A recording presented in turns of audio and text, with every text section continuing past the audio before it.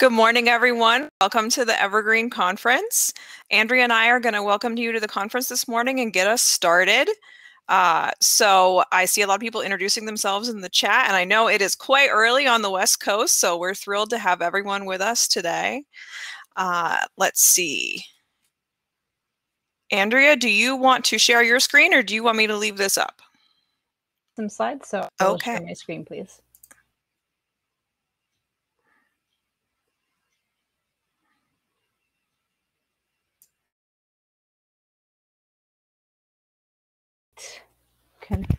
Confirming that you all are looking at a beautiful large logo of the Evergreen International Conference.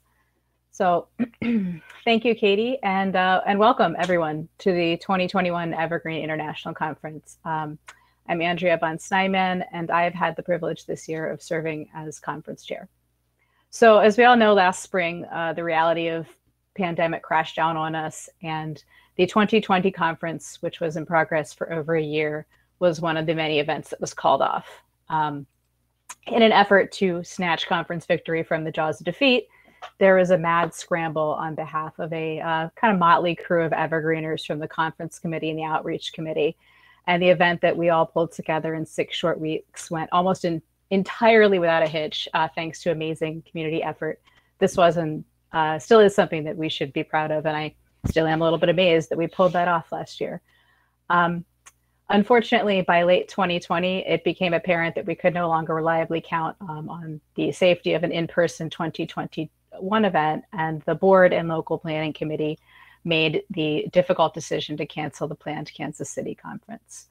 The outreach committee was once again tapped to head up the online conference, and a slightly less motley crew took up the reins. This time we had 6 months instead of 6 weeks, and we were able to proceed with a good bit more structure than 2020's mad dash. Personally, I'm really sad that we've missed gathering together 2 years in a row. This may say something about how I need to have more of a social life, but the Evergreen Conference has always been one of the social highlights of my year, truly. I've attended every single one since Athens in 2009. And I know that we've all really been struggling to navigate interpersonal relationships in a changed world and find this new normal. And I miss seeing every single one of you in person. But that said, there are definitely things that are easier with an online event. The cost of putting on an online event is significantly lower than an in-person event. Things like live captioning and video recording can be cost prohibitive to do at an in-person event of our size. Online, these are far more easily achievable, which gives us an event that is both more accessible as well as lets us preserve the content for future community members and those who can't attend. The lower costs in online platform also mean that the overall attendee cost is much lower and also easier for people to attend who can't get away for a week for an in-person event. This year, I'm pleased to say that we actually have some presenters presenting from the European Union that I don't think would have been able to make it to an in-person conference. So we're really thrilled that we've been able to expand the reach of this event thanks to being able to do it online. So I do hope that we can gather in person again soon, but I also hope that the community continues to offer online events, either as part of in-person events or as their own thing, since it does provide a different way of reaching community members globally. So to return to that slightly less motley crew, here we are for your viewing pleasure. At an in-person event, I would embarrass them all by making them stand up awkwardly, so maybe this is another plus for an online event. By the way, almost every single one of these people on your screen are not only conference committee members, but several of them are also Evergreen Project board members, committee and interest group leaders, conference presenters or panelists, and conference moderators. Some of these people are several of those things, and those people, we like to say, don't like to sleep. While I get to call myself chair, I want you all to make no mistake that this was a group effort, and these people all deserve a ton of credit for figuring out how to put on a large-scale online event, including formal sponsorships, social events, and an exhibit space. So a huge thanks to all the committee members for your creativity, dedication, and hard work. Thank you. Speaking of people to thank, I would like to be among the first to thank our event sponsors. Their support of the conference and the Evergreen community is very, very appreciated. Thank you first to our champion sponsors. The platform that you're all on, Hopin, has been sponsored by the Evergreen Community Development Initiative. Closed captioning, which is being provided by Caption Access, has been sponsored by Mobius. Thank you to both of these organizations for being our top-level sponsors in 2021. Next, I'd like to thank our advocate sponsors. Yesterday's pre-conferences were sponsored by COOL, the Consortium of Ohio Libraries, and today's keynote presentation is sponsored by Equinox Open Library Initiative. Thank you to both of these organizations as well. I also want to thank our ally sponsors, Bibliomation, Emerald Data Networks, Marchive, Kipu, Stat Courier, and Unique Management Services. Thank you all for your support of the conference and our community. I will wrap up with some conference practicalities, but before that, I'd like to turn the floor over to Jason Boyer, Evergreen Project Board Chair, for a few brief remarks. Jason? Thank you, Andrea. And as those of you who know me fairly well may be surprised, I will quite be brief. Hello, everyone, and welcome again to the 2021 Evergreen Online Conference. It's good to basically see you all here in a manner of speaking. I'm excited for what the committee and the presenters have put together for us all this week. I'm certain that this will be a great conference with a lot of valuable lessons to take away.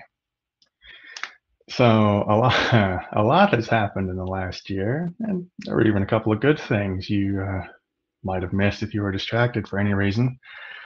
The Evergreen Project is now a full 501c3 entity as of September 2020.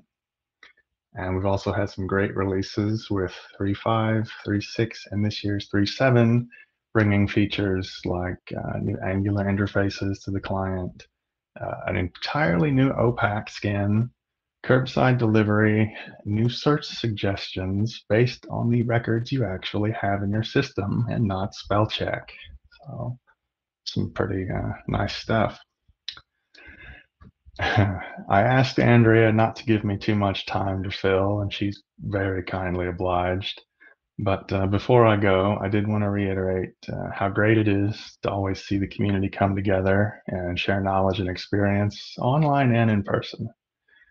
I do hope that these online events continue and possibly become more frequent. But after this week, what I'll be looking forward to most is sitting at the crowded table at a hotel restaurant, discussing database performance or arguing about type systems, or maybe just finding out whether or not the pizza is any good at the place down the street.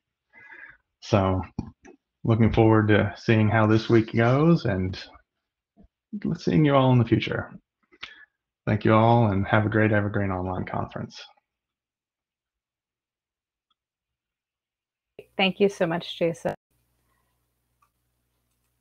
So I'm going to wrap up with a few practicalities about the conference and then the platform, and then we'll turn it over to the keynote. So first, a few notes about the schedule. All conference events are hosted here on Hopin, where you are now. It would be helpful to think of sessions as rooms, so as physical spaces, and then when you click on a session, that will let you access the individual presentations. There are sessions for track 1 and track 2. There's a special session for this opening keynote, and then that will also be used for the closing. There's also separate sessions for lightning talks. There are also open discussion rooms for cataloging, documentation, and dev and sysadmin. We're going to have exhibits today through Thursday, and exhibit hours will be 12 to 4 p.m. Eastern. And then lightning talks will be today at 3:30 Eastern and tomorrow at 2:30 Eastern. The sign-up sheet will be posted in the Hopin reception room. There's also going to be gaming and social time, because what is an Evergreen conference without game night? You might have seen in the reception room some social rooms built there, and that will be Wednesday, the 26th, that's tomorrow, 7 to 9 Eastern in the evening. So please join us to come hang out and play games. And then there's also the development and documentation hackfests, which will be Friday, the 28th, all day. If you haven't signed up for those, you can still do so, and those are free to attend. And information about that is on our website. So I mentioned exhibits, and we're thrilled this year that we're able to provide an online exhibit space, and we're thankful to our 8 exhibitors listed here. I definitely encourage you to visit the expo area of Hopin and visit the exhibitions. The main exhibit hours, as I mentioned, are today through Thursday, 12 to 4 p.m. Some exhibitors are also doing demos at certain scheduled times, so please check the main conference schedule page on the Evergreen website for information about specific exhibitor hours and scheduled demo times. So I mentioned that one of the things we can do more readily in an online event is recording and captioning. So be aware, you were told this when you were signed up, but most sessions will be recorded. This included yesterday's pre-conferences, as well as lightning talks, keynote, and conference presentations. We will be posting these recordings within the next couple of weeks on the Evergreen YouTube channel, as well as the transcripts from our captioners. Slides will be posted on the program descriptions page of the conference website. And this is just a nudge to presenters. Please email your slides to the Evergreen conference list. As you finish them, we'll start nagging you again in a week or so about that. So most events will also be live captioned. The moderators will post live caption links at the beginning of each presentation. Interest group meetings will not be captioned or recorded, and Hackfest discussion rooms and social events will also not be captioned or recorded. So just know where the parameters are there. Next, the code of conduct and video policy. This code of conduct applies to everyone associated with this event in every space that is part of the event, which includes discussion rooms and social events. In case you encounter an incident, please contact a responder to let them know. Please be aware that all of the responders on that page are also presenters, so you may need to email 2 of them at once or something like that if you have anything to report. So hopefully we won't need that, but we do always want to make sure that's available at every event. This event is also subject to the community photo and video policy. And please note that the board did approve some changes to this policy this year due to online events. We did talk about coming up with a green, yellow, red border around everyone's avatar box, but that kind of became a little complicated. So just know that cameras are always optional for all speakers and attendees. You do not have to ever share your camera if you do not want to. And in fact, in most moderated sessions, you will need moderator approval to share your camera or speak. And just make sure that you're careful screen sharing if you are screen sharing. And I'm okay with you all seeing my slightly cluttered office behind me, but just be aware of what's behind you if you're sharing your screen. Finally, social media. If you're active on social media, please give us a follow. If you post about the conference, please use the official hashtag of EVGILS21.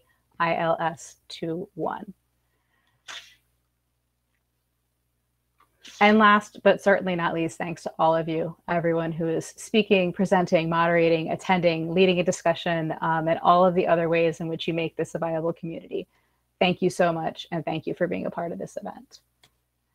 I'm now going to turn it over to Katie Greenleaf-Martin to introduce Becky Yoose, our keynote speaker.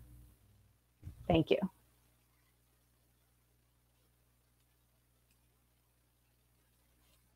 Thank you, Andrea and Jason, for the welcome and remarks.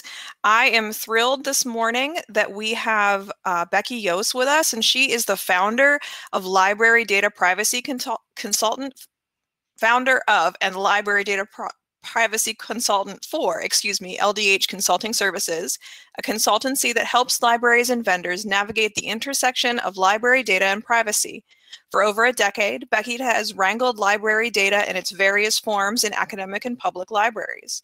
She received her MLIS from University of Wisconsin-Madison in 2008 and has been a certified information privacy professional in the United States with the International Association of Privacy Professionals since 2018.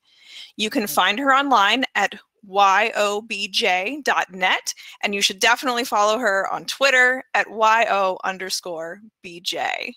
I want to say thank you again to our keynote sponsor, Equinox Open Library Initiative, as well as to our champion sponsors, the Evergreen Community Development Initiative and Mobius.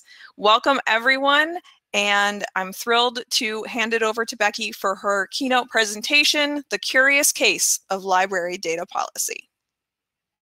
All right, thank you, Katie, and welcome everyone. So it's just going to be a little bit before, let me get my slides set up for y'all. All right, you should all be seeing my slide deck. So welcome everyone.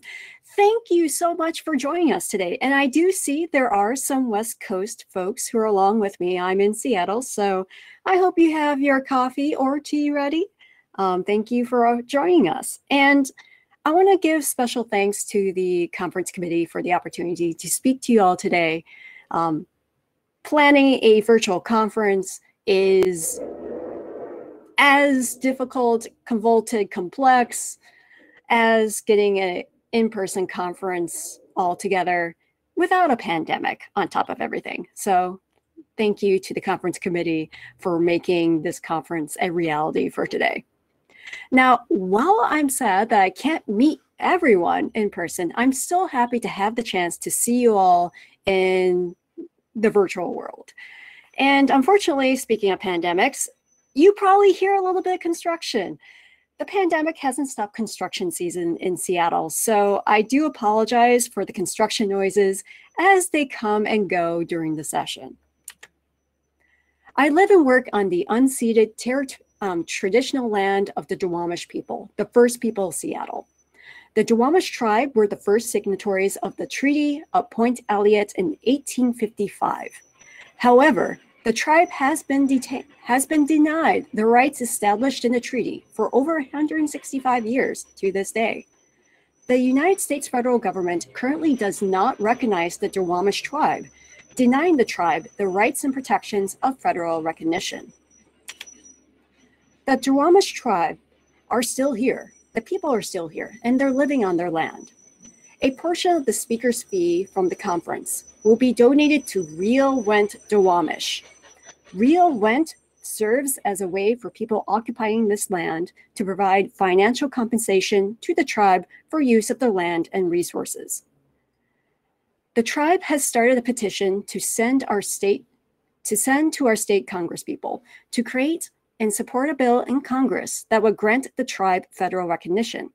The link to the petition's on the slide. It's www.standwiththeduwamish.org. You're more than welcome to join me in donating to Real Rent or signing the petition today. There are a couple housekeeping notes before we begin. There will be issues that pertain specifically to the United States version of librarianship, which might not track with your experiences with librarianship where you're located, since this is an international conference.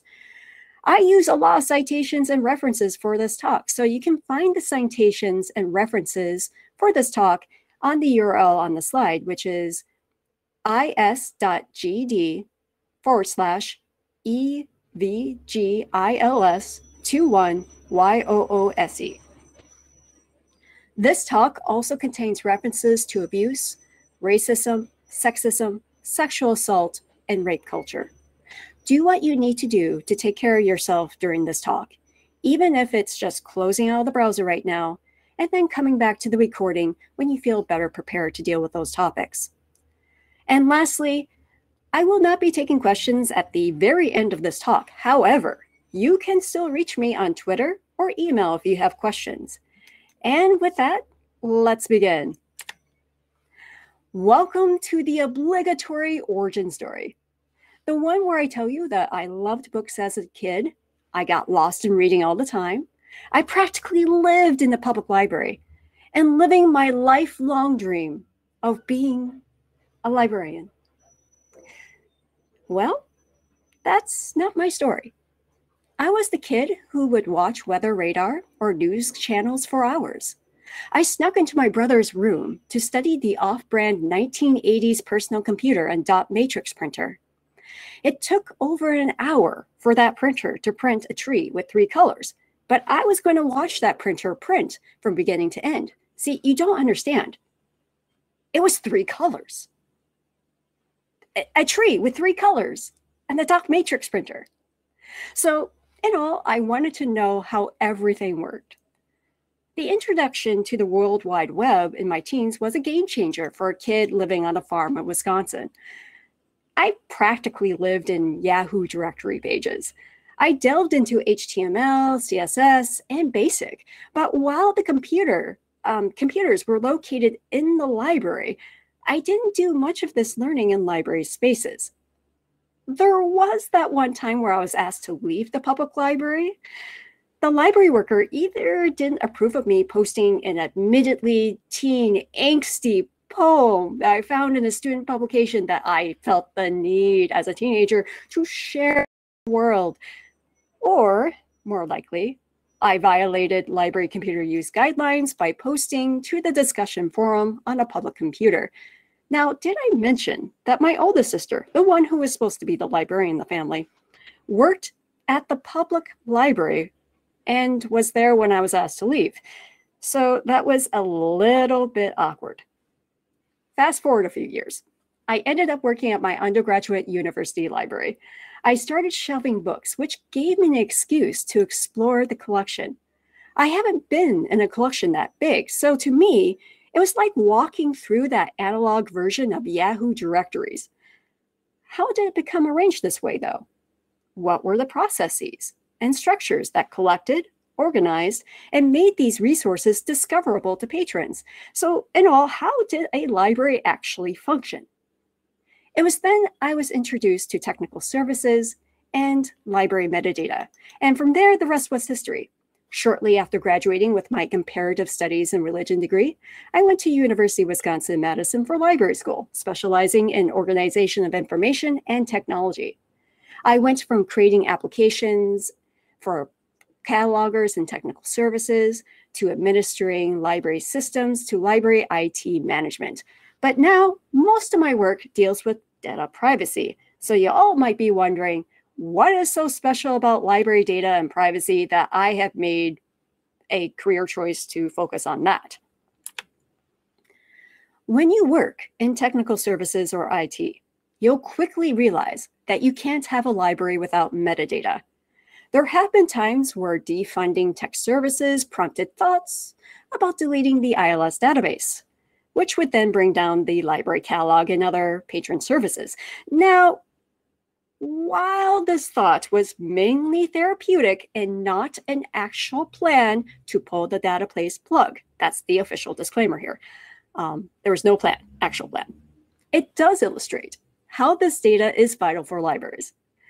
You need metadata to make your resources discoverable and accessible to your patrons, and you need people to create, maintain, and process metadata.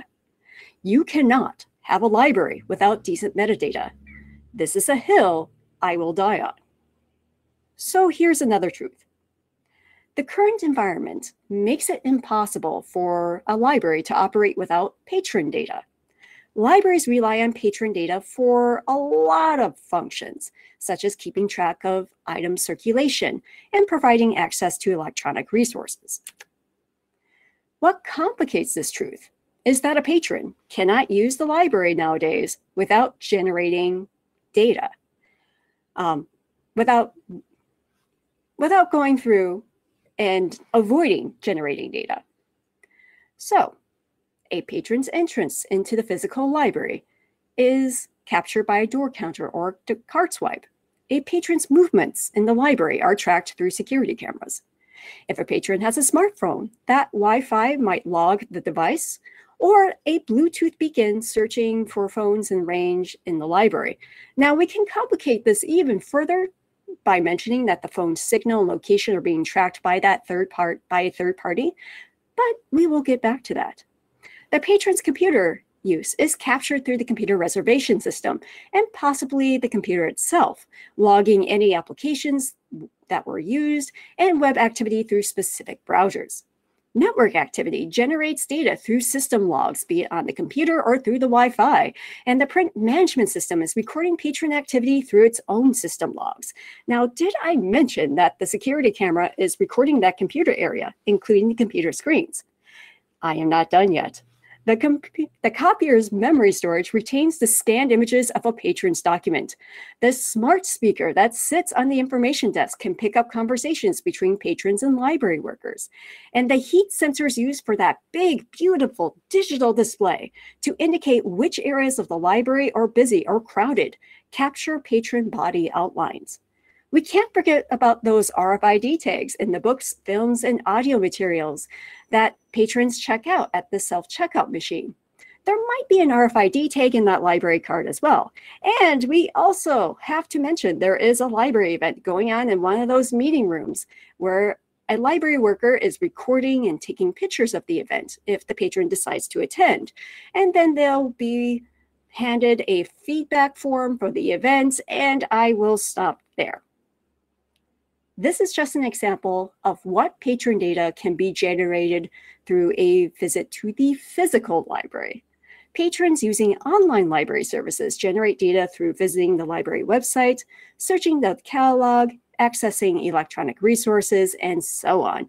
We can talk about web cookies, system logs, search logs, chat transcripts, email, social media comments. However, there's only so much time we have in this keynote talk, so I will leave it there. All that I mentioned in the last slide is compounded by the outsourcing of library services and functions to third parties. The trend toward cloud-hosted products and services decreases the level of control on the library side and increases the vendor's ability to collect, process, retain, and disclose patron data. Our libraries enable the generation of data exhaust, the trail of data created by patrons through their use of the library. This trail of data reveals who we are in terms of our behaviors, interests, and habits. It's near impossible to separate the person from the data that they generate. Even when we talk about data aggregation, or when we describe data through metadata, we can still get a relatively accurate picture of the person generating that data. So in essence, we are data, and the library has a lot of it. But hold up. Some of you might be saying, but Becky, we're librarians, trademarked, and we are charged as a profession to protect patron privacy. Okay then, let's find out what that exactly means. When we talk about privacy, we first need to talk about intellectual freedom. The American Library Association, or ALA, describes intellectual freedom as a fundamental right for people to access information without restriction. The relationship between intellectual freedom and U.S. librarianship came, quote-unquote, ALA official, with the adoptions of the ALA Code of Ethics and the Library Bill of Rights in 1939. Now, 1939 was a busy year, and the introduction to the Library Bill of Rights to the ALA Council gives us a clue as to why that was. And I quote, "Today, indications in many parts of the world point to growing intolerance, suppression of free speech, and censorship affecting the rights of minorities and individuals." End quote. A majority of these threats to free speech and intolerance were in the form of government suppression and censorship, mostly overseas. Now, this doesn't mean that privacy only matters when government intrusion is involved, far from it. However, it's hard to untangle privacy from intellectual freedom due to the historical intertwining of the two. Privacy in libraries is essential, but if you ask library workers why it's critical, you're more likely to encounter intellectual freedom and protection against government intrusion as two reasons why that is. There's been a shift in recent years regarding the importance of libraries protecting patron privacy, and particularly patron data from exploitation by third parties. One example is Article 7 of the ALA Library Bill of Rights, adopted in 2019. Article 7 states that all people, regardless of origin, age, background, or views, possess a right to privacy and confidentiality in their library use.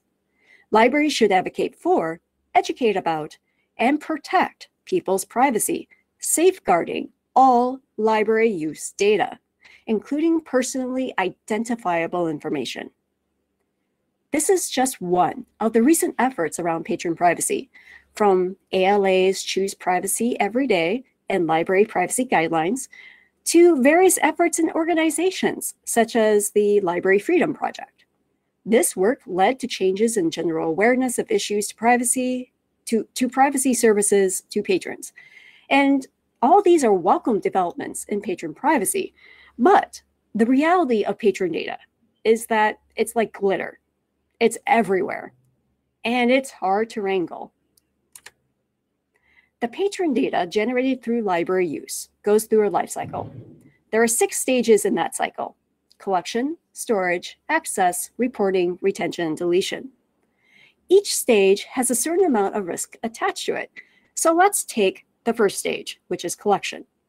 The data you decide to collect will determine what harm is caused if that data is leaked or breached. If you don't collect the data, it can't be leaked, breached, or improperly used. Collecting driver's license numbers in the patron record, for example, puts patrons at risk for identity theft. We can mitigate risk by limiting data collection to just data that is tied to a demonstrated business need. So in this case, why do we need to collect driver's license numbers? Sometimes a data collection question reflects the need to review a policy or process. We don't need a government-issued ID number on file if the business need of the process is to verify a patron's physical address. And in fact, a driver's license requirement will create a barrier for patrons who don't have those licenses. Instead, we can change the address verification process to creating a note in the patron record stating that staff verified the address without collecting additional data, such as that license number. And some of this data that libraries collect is needed for library operations. At the same time, other data, such as our driver's license numbers in the earlier example, are not essential for operations. Unfortunately, libraries are not consistent in determining which is which. This is partly due to the pressure to use data to prove one's worth or value to others. Without data, it's hard for a library to build and sustain support from the administration, government officials, taxpayers, donors, and other decision makers. The need for data feeds into data FOMO, or fear of missing a data point that could be used to justify the existence of a project, service, or the library. We tend to collect data because we think, it might be helpful, though we don't have a solid case for collecting it now. There's also the argument that patrons should not worry about data collection and processing because librarianship has a robust code of ethics. Increasingly, we place ourselves in the role of information fiduciary, claiming to have our patrons' best interests in mind in our dealings with their data. So as long as we stay true to our ethics, there should be no problem, correct? Data collected is data at risk. A typical example of this risk plays out in how this risk plays out in libraries is malware. So for example, for our academic libraries out there, y'all have to worry about Silent Librarian, a malware attack that creates fake library emails to phish library patrons for user credentials, providing the bad actors access to the organization's internal network and assets, which includes sensitive data.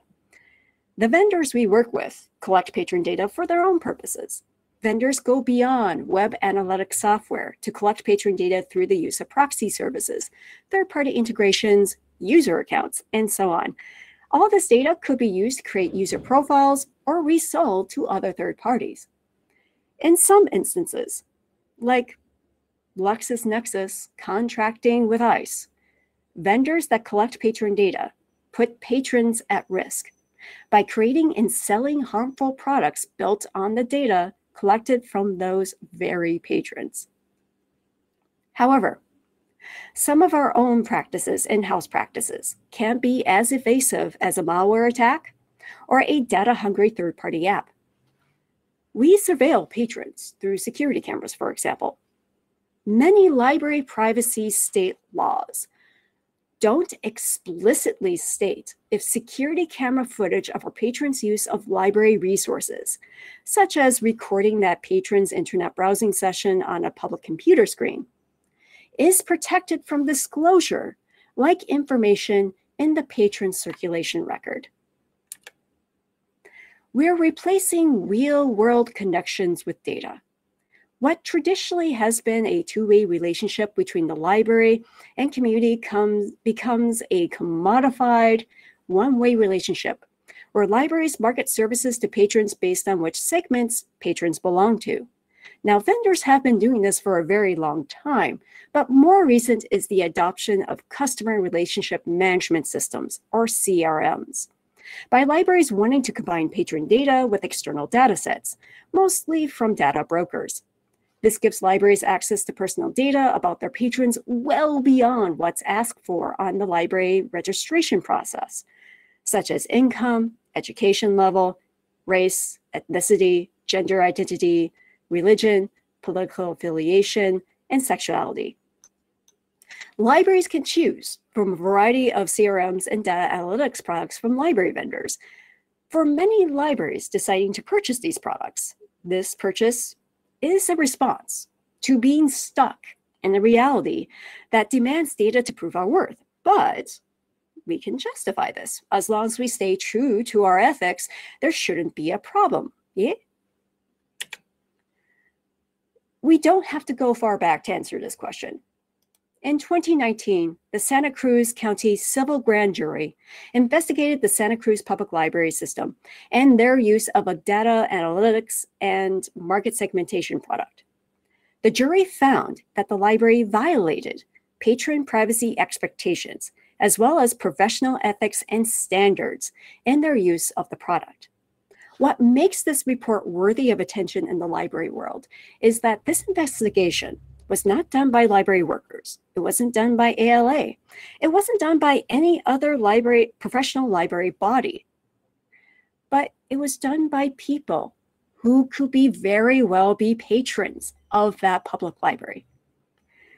So getting called out on privacy issues by patrons is not the best look for libraries who keep talking about library privacy and ethics. Libraries keep saying that privacy in the library ultimately serves the patron. I don't know that as a profession, if we are in consensus of that. This is partly due to the ethics we keep referring to when we talk about library privacy. When we talk about library ethics, we talk about the various statements from the ALA Code of Ethics, like Article 3, about protecting a patron's right to privacy while using library materials. But I think there's a better way to start figuring out what we mean when we talk about library ethics that goes beyond going line by line through each article. The following sentences come from the opening of the ALA Code of Ethics, and I quote, "We significantly influence or control the selection, organization, preservation, and dissemination of information, and a political system grounded in an informed citizenry. We are members of a profession explicitly committed to intellectual freedom and the freedom of access to information."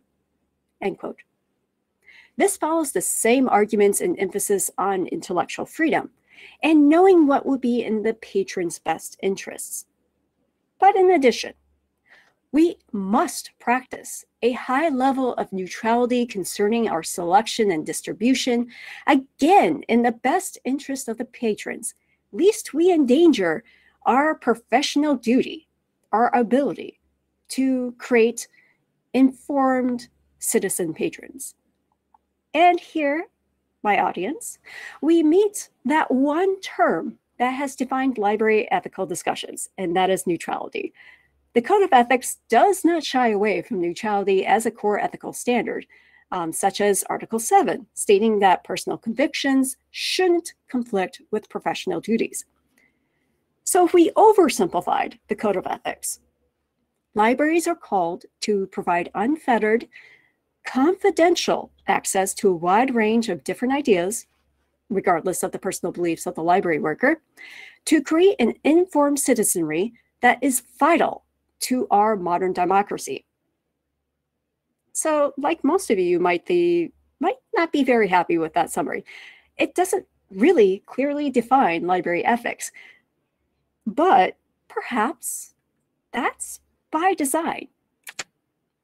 Ethics are notoriously hard to define. What might be ethical to one person might not be ethical to another. Library ethics is not immune from this squishiness. Nonetheless, humans like having binaries. Tell us what is ethical and what is not. Okay, so we're going to do that. Let's talk about what ethics actually are and what they are not. Ethics are not values. They are not goals. They are not vision statements. Ethics is, as former U.S. Supreme Court Chief Justice Potter Stewart puts it, knowing the difference between what you have the right to do and what is right to do. Ethics is doing the right thing even when no one is looking. Ethics is recognizing the differences between the consequences of what you consider is right and what others consider is right. Ethics is moral justice. Equally as importantly, ethics is harm reduction. Bringing this back to library ethics, you might start to notice why we can't have a conversation about patron privacy without acknowledging the harm created by our actions. Libraries are a product of society. For example, the early public libraries in the US served in part as the place for quote-unquote uneducated immigrants can be educated in the proper social norms of the dominant social class. Libraries aid in the patriotic mission of cultivating that informed citizenry.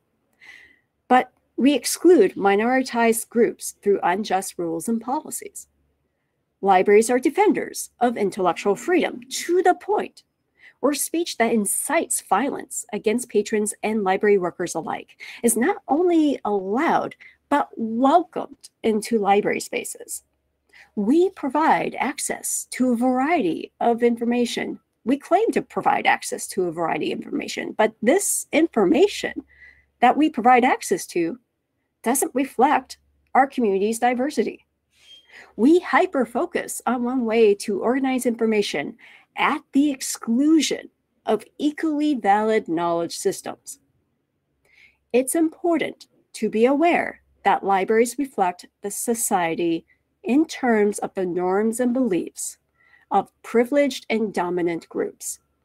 As a concept, neutrality serves as keeping that status quo for those who are privileged or in the dominant groups. Nonetheless, we still need to suss out the library question, privacy question regarding who benefits when libraries choose to use privacy-invasive practices and technologies. Some of you might be stopping me right here because you would probably be saying at this point, the issue is how we use that technology and not the technology itself. So in essence, technology is neither ethical or unethical. It's neutral. This is where I introduce you to that law of research, stating that technology is not neutral. The creators of many algorithms and technologies argue that these systems are objective and unbiased.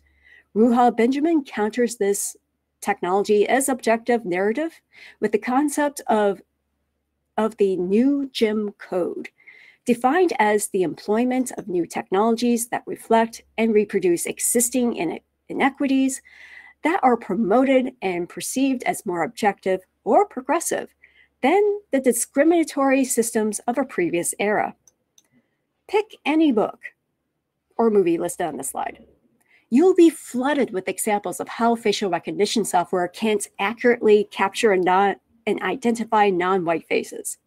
You'll learn how search engines return images of mugshots when searching for pictures of groups of Black teenagers, when a search for groups of white teenagers produces little to no mugshots in those results.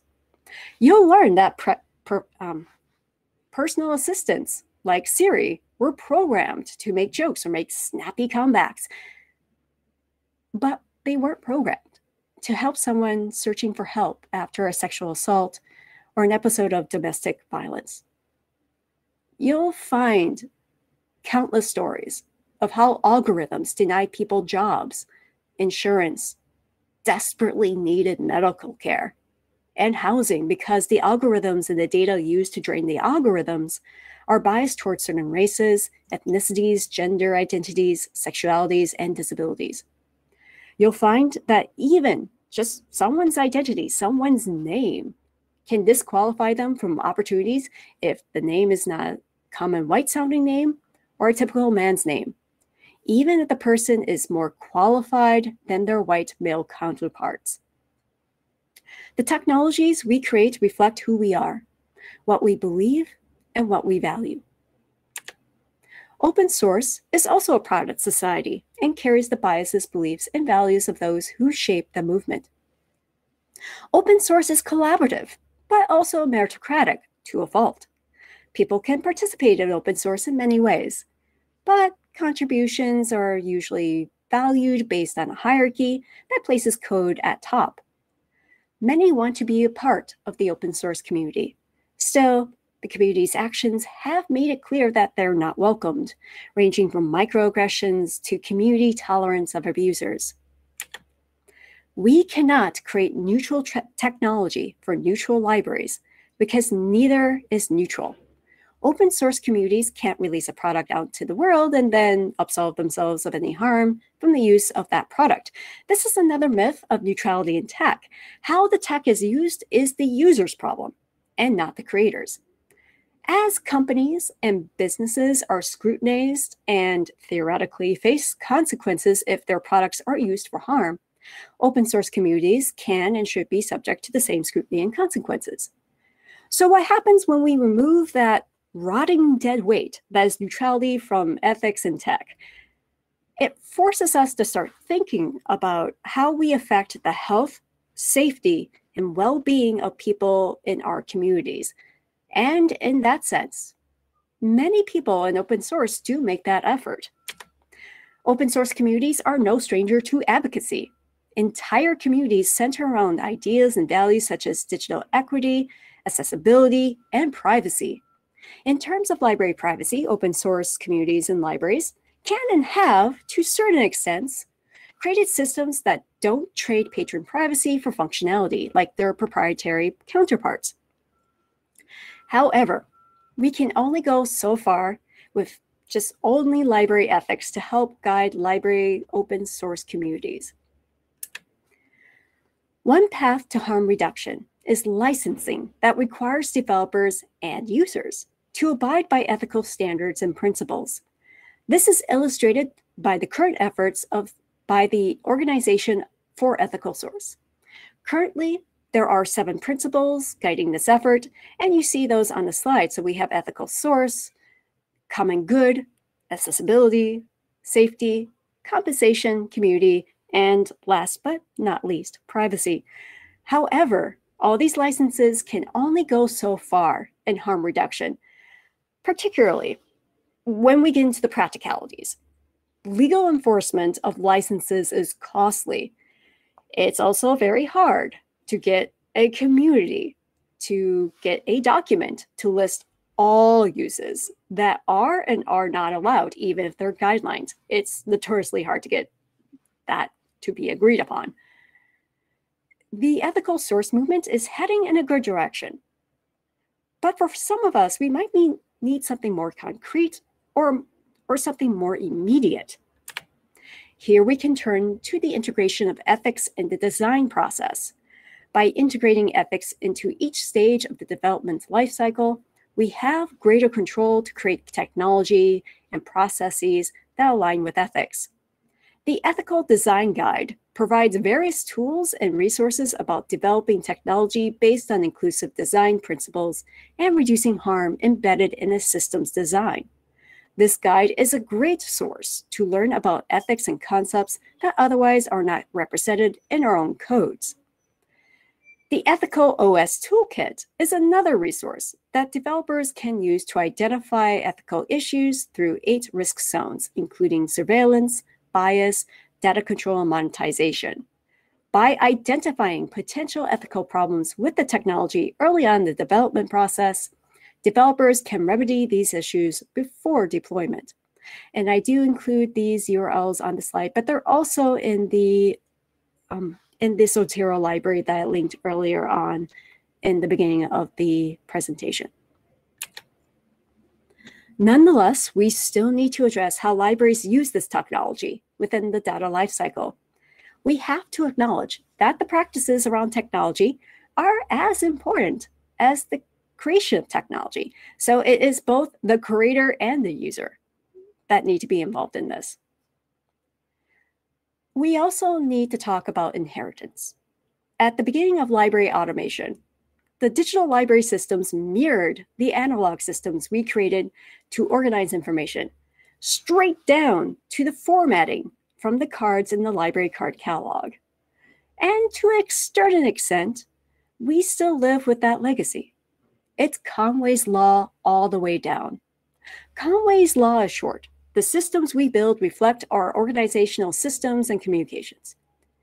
Our organizations are shaped by values, beliefs, biases, and ethics. What we decide to adopt from other industries or from other tech fields also have their own inheritances, their own Conway's Law of reflecting the human structures and biases of its creators. Libraries' adherence to neutrality as ethical standard leads our systems to create harm. An example of this inheritance and bias problem is library discovery systems. Our profession treats information retrieval as a neutral act, which ignores the effects these systems have on our patrons. Matthew Reedsrow has documented various examples of bias in library discovery systems in his recent book, Masked by Trust: Bias in Library Discovery. When you have search results about hearsay in the US, for a search about rape in the US, or you get back general US culture results, when you specifically search for rape culture in the US, it's hard to argue that our discovery systems can't cause harm. Another inheritance problem we have is the way our systems generally deal with data. So, for example, why in the year 2021 are we still finding gender identity data fields in the ILS patron record? Why do libraries believe that having the gender identity of the patron is essential for the patron to use the library? Why do we have systems and processes in place that make it impossible for patrons to avoid creating a massive amount of data exhaust, even with the smallest of library interactions? It's clear that this is a multifaceted problem. So how do we realistically mitigate harm to our patrons? Welcome to the world of data ethics. In the privacy world, we talk about different breaches, such as security and data breaches. Ethics breaches are the failure to handle data consistent with organizational or professional values. Data ethics can help you minimize the risk of an ethics breach. One general definition of data ethics is the behavioral norms that inform decisions and actions around data collection, management, and use. It is a holistic approach in determining the impact of our data decisions. There are a few common threads in various data ethics frameworks, including transparency and accountability in decisions around data use and following industry ethics and best practices, such as data minimization. Data ethics frameworks share the charge to put context around data management to focus on how this management impacts the individuals behind this data, including different impacts on different populations. Data ethics considers the power dynamics between the user and the organization, and the organizations that are in a way, they are in a position to take advantage of user data in ways that harm users. So here's a quick litmus test that you can do at your very own library. Tell your patrons what your actual data practices are. Don't show them your privacy policy or point them to the Library Bill of Rights or the Code of Ethics, but clearly explain what actually happens in the patron data lifecycle at your library, including patron data that's fed into vendor systems. So if your patrons respond with, "You did what with my data?" you have a possible ethics breach. This is what happened at Santa Cruz Public Library. and why they were investigated by the civil grand jury. Even if Santa Cruz used an open source version of a CRM or had complete control over the data lifecycle, the act of creating that user profile can still be considered an ethics breach.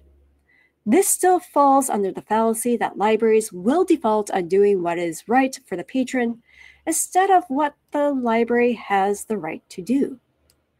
Data ethics requires us to confront the truth of how easy it is to center the organization's needs and rights over the rights of the people. The data fields in a market segmentation or an analytics product are there waiting to be filled and analyzed, and it's easy to not stop and ask why the process requires that data. It's also easy to not question why you believe data would be better than talking to your patrons if you wanted to understand them. And it's also even easier to forget that your patron data reflects who is using the library and not the entire community that you're supposed to serve as a library. We forget that data is not neutral and that our analysis will reflect the biases of the technology and processes used to collect and analyze the data. And we forget that patron data analysis isn't really that far removed from surveillance. We can acknowledge the truth about the harms we can create through analytics, but we can still be complicit. At my former workplace, we had a data warehouse for reporting and analytical purposes. We did our best in minimizing harm through risk assessments of what types of data should be included in that warehouse, implementing strict data security measures, excluding raw patron data, and conducting re-identification tests on our de-identification methods. The risks were still there, but a combination of having a big enough service population where the risk of re-identifying de-identified data was limited and having the time and resources to identify and integrate risk mitigation controls made the data warehouse far less problematic, but not wholly unproblematic. And this is for a large urban library. Many libraries have demographic outliers or they have small service populations, which make many de-identification methods not viable. In addition, re-identification is possible if the data has enough lingering patron data, particularly data about patrons' activity, and is combined with other data sets. So yeah, you can identify a patron with only the location, time of checkout or use, and the resource used or checkout in a collection use report. So from there, I can look for patterns of checkouts of related topics or subjects, location, and time of day to create a rough profile. So if I want to get more specific, I can also connect those data points to other data points in different data sets. Suppose I gain access to geolocation data from that mobile phone carrier mentioned at the beginning of the talk, or even access to the IP address or other unique data from my electronic device so I can create a digital fingerprint.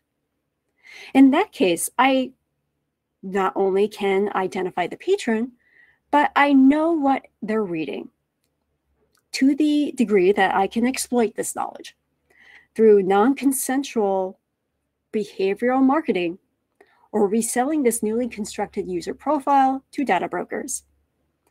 We can't make problematic processes unproblematic solely on good intentions.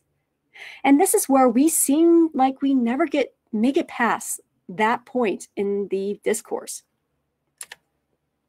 It's like the Evergreen in the Suez Canal. The library ship is stuck, and the privacy advocates are trying to unmoor that profession. We have people out there in the field who are tirelessly working to get the profession moving out of this stuck position around data privacy and ethical practices.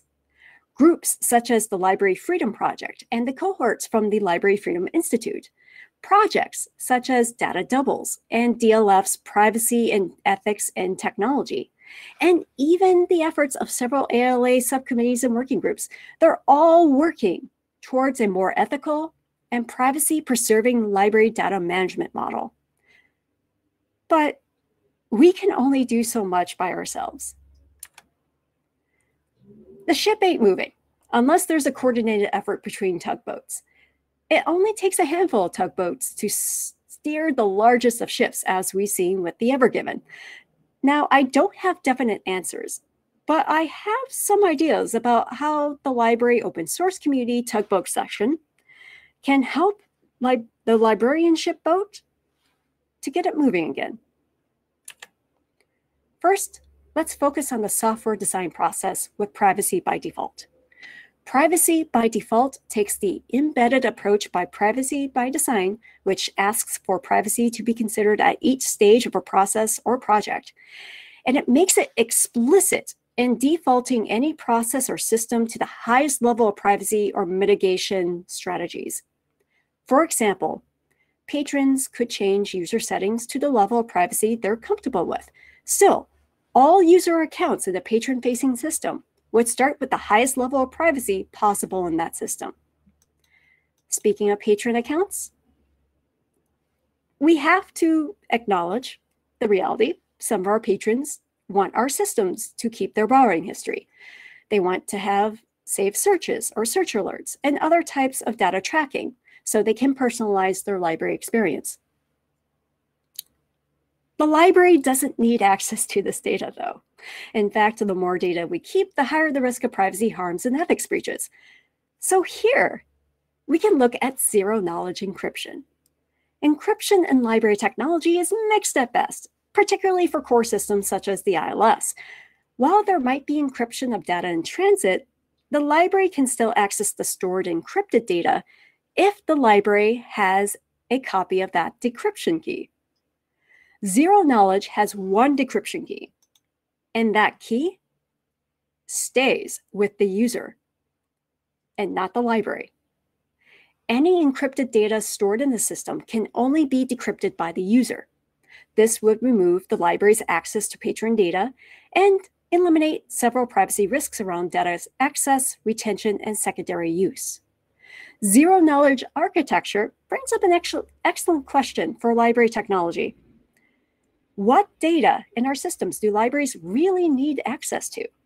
And what data can exist in our systems without having to be out in the open for the library to access? We covered some ethical design tools and frameworks in this presentation that could be incorporated into planning, development, and maintenance cycles. These resources can also be used to review existing technologies through audits and maintenance or enhancement cycles. You have a lot of flexibility with these resources in terms of integration to processes.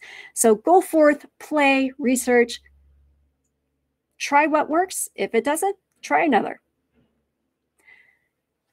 Nevertheless, we can talk about development frameworks, encryption, privacy controls. All of this can only go so far. We need community mechanisms in place, which are not in place in librarianship at this point. We need mechanisms in place that provide transparency and accountability.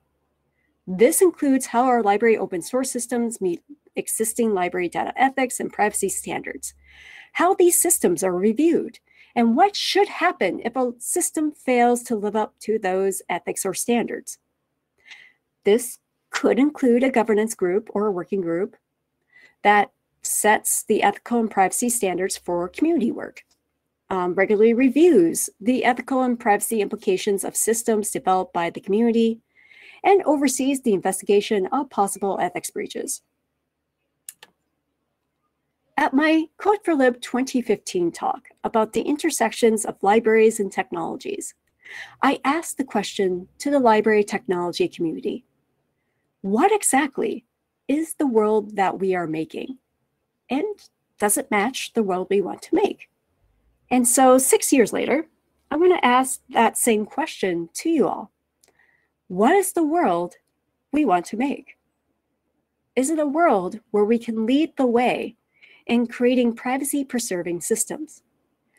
Or is it one where we collaborate with library privacy advocates in creating privacy and data ethics standards and accountability systems that are so desperately needed for our profession? Is it a world where we, as a collective, push back against this narrative that data is a commodity to be mined and exploited to ensure the institution's survival? Or do we dare to have all three worlds in one? Special thanks to Galen Charlton and Dorothea Silo for helping shape this talk. Again, you can find me at my email and at Twitter if you'd like to continue the conversation. I want to thank you all for joining us today. And thank you so much for listening.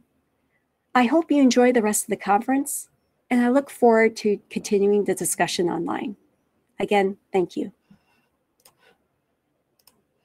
Thank you so much, Becky. That was wonderful. And I'm actually looking forward to going back and doing the recording again after I've had a little time to kind of think through and digest.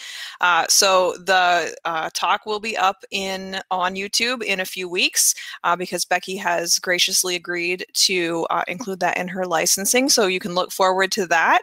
The exhibit halls, I believe, are opening today at noon. So go ahead and head over there and check out some of our exhibitors. And we'll see you back for sessions this afternoon. Thanks, everyone, and have a wonderful rest of your conference.